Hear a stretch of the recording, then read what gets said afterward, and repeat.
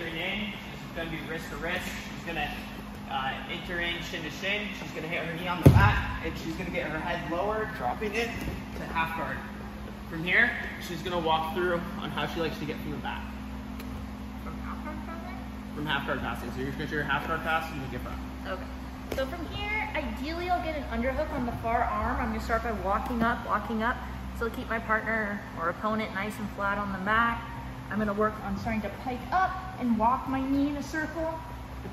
Our partner will frame on my knee. So from here, since they've created space, I'm going to start finger walking and get this arm up ahead. From here, just to finish the pass, I'm going to throw my hip up down and get my foot to the other side of the mat, come back into mount.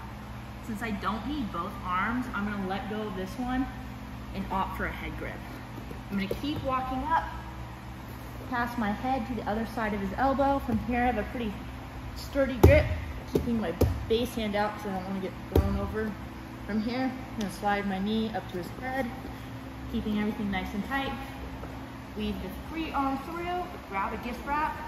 I'll grab his hand on the wrist, and I'll transition to a gift wrap. From here, I have motorcycle grip with no thumbs as I bring my foot up. From here, I'm going to like extend out my arm so there's no space. I'm going to slide my knee up, do the half, like half circle, fall back. From here, we're going to transition to an arm bar. So I like to keep my grip.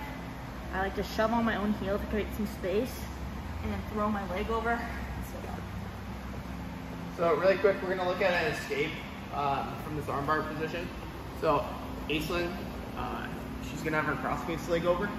From here, I'm going to initially go on my hitchhiker, but it's going to get blocked where she's kind of like, she found the angle here.